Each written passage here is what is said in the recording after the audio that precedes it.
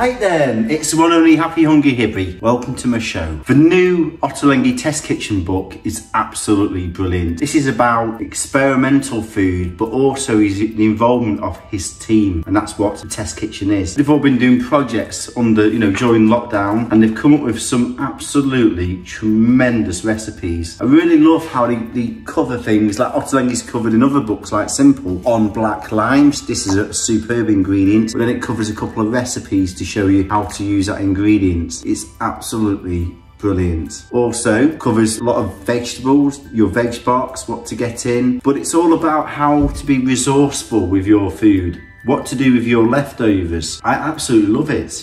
Grating tomatoes and utilising the ingredients you've got in. I am a really big fan of this book. Really looking forward to doing things like that. The 5 a day, 2 in the hole. Look at that, just looks superb. Baked orzo puttanesca, which please check out, I've covered that. There's a tar, salmon and tahini. I mean, it's just so experimental. And then you've got the refrigerated section, Middle Eastern style mac and cheese. I've already covered a recipe similar to that, which you can check out. That's actually from the Simple cookbook. Fish koftas in ancho chili and tomato sauce. I mean, look at that. I absolutely love it. And it comes up with little flavour bombs like smoked marinated feta that you can make in advance. This is possibly going to be one of my favourite books. Also covers the freezer is your friend, and this is about convenience, how to make foods from things in the fridge. The peas, you've all got a bag of frozen peas, tahini za'atar, cob salad with mango and lime dressing. I mean, look at that, it's just superb.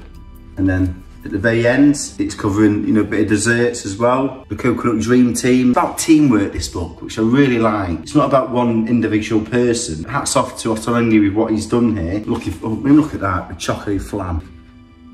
And then that's the team. 8 in the Ottolenghi Test Kitchen team. The Ottolenghi himself, the Jesus Christ superstar. So yes, really hope you're enjoying the show. Looking forward to covering this. The Ottolenghi Test Kitchen. Please do subscribe. Lots of love and passion going into this show. Also check out the playlist for Ottolenghi and Middle Eastern style recipes. And yes, I do really recommend you purchase this. It's an absolutely superb book. Enjoy.